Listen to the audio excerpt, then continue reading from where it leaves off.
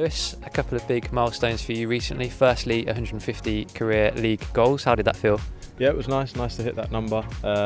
Also nice to do it when we needed a win on Saturday. So yeah, happy with it. Yeah. And on your 100th Forest start, and as captain, that must have been a proud moment for you. Yeah. Obviously hitting that milestone as well on Saturday was nice. Been at the club for a while now, so 100 starts. Yeah, I'm pleased with it, and pleased with the return that I've got in that time as well. So yeah, hopefully more to come and more goals as well.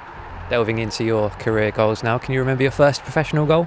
First professional goal was away at West Brom with Crystal Palace. I think I was 17 at the time, 17 or 18, I think. Yeah, that was a nice moment, special moment, especially coming through there in the academy. And we ended up winning that game, so yeah, it was nice. At that time, did you have a particular celebration planned, or did it all just happen in a flash? No, it kind of, I came on substitution late on, and before I could celebrate, the team was around me anyway, because I was obviously a young lad, so they was like pleased for me. So that was a nice moment, and yeah, something that I look back on with good memories. Yeah. You joined the Reds in 2018. Can you remember your first Forest goal?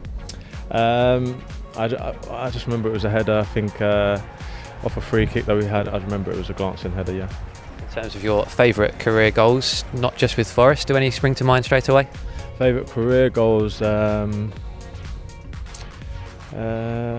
used to score a lot more outside the box when I was a bit younger. I can't really reach anymore, but some good ones when I was at Bournemouth and Norwich from outside the box that I look back on. But in terms of Forest, again, kind of relating to that outside the box, I hadn't scored for a few years outside the 18-yard box. So against Derby in the 1-0 at home was a favourite as well. Obviously Saturday's result was positive. That can now give us a foundation to build from. Yeah. Something that we need to do, something that we have to build upon and try to get as many wins as possible and see where it can take us. It's still early in the season. Lads still believe, and hopefully we can make a success still of this season.